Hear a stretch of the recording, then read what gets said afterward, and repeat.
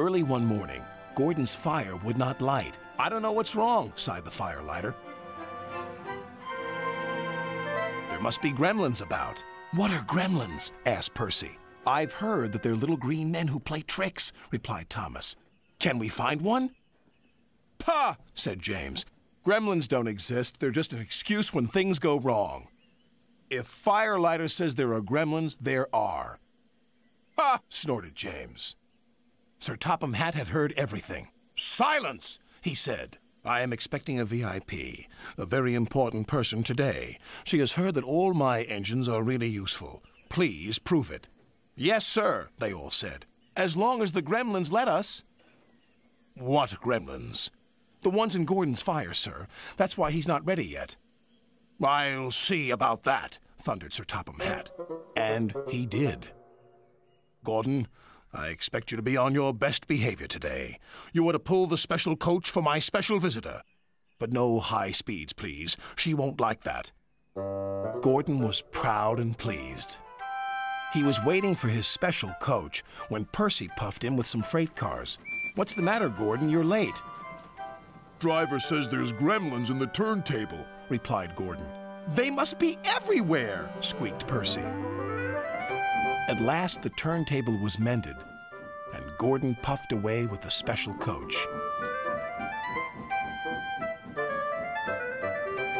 He was soon working hard to make up for lost time. After he arrived at the station, Sir Topham Hatt became concerned. "Where's Thomas?" he wondered. "He's supposed to be bringing my visitor from the docks." "Huh," huffed Gordon. "Thomas isn't really useful if he's late." But it wasn't long before Thomas arrived. "I'm sorry.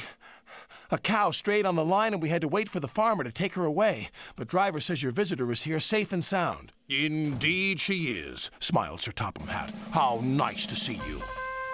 "Who is it?" whispered Percy. "I don't know," replied Thomas. "But Sir Topham Hatt is certainly keen to please her. He's arranged a special party for her." "She's got a dog as well," said Percy. "Row! Come on, Thomas," said the driver. "You need a drink." "Pah!"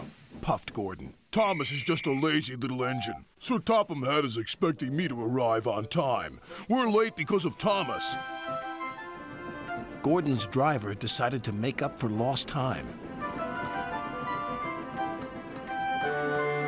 Then there was trouble. "I think we better slow down. This is an old line and could make things uncomfortable for the VIP." And it did. She was taking a bath and the water was slopping all over the place. "Oh!" she cried.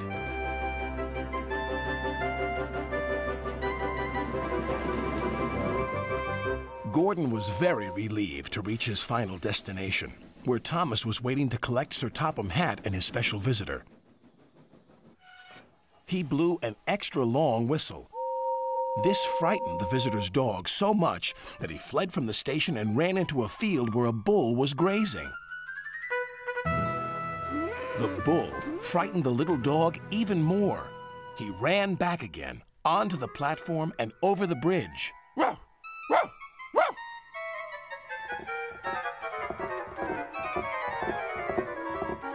He didn't stop until he jumped straight into Thomas's cab.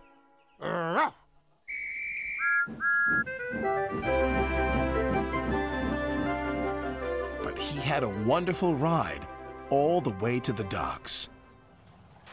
"What's the dog's name?" asked the fireman. "Well, after today's events, I think I'll rename him Gremlin," Sir Topham Hatt chuckled. "In that case, I've met one at last. Ha ha!" "Excuse me, sir, but who is your very important visitor?" "Why, didn't I tell you?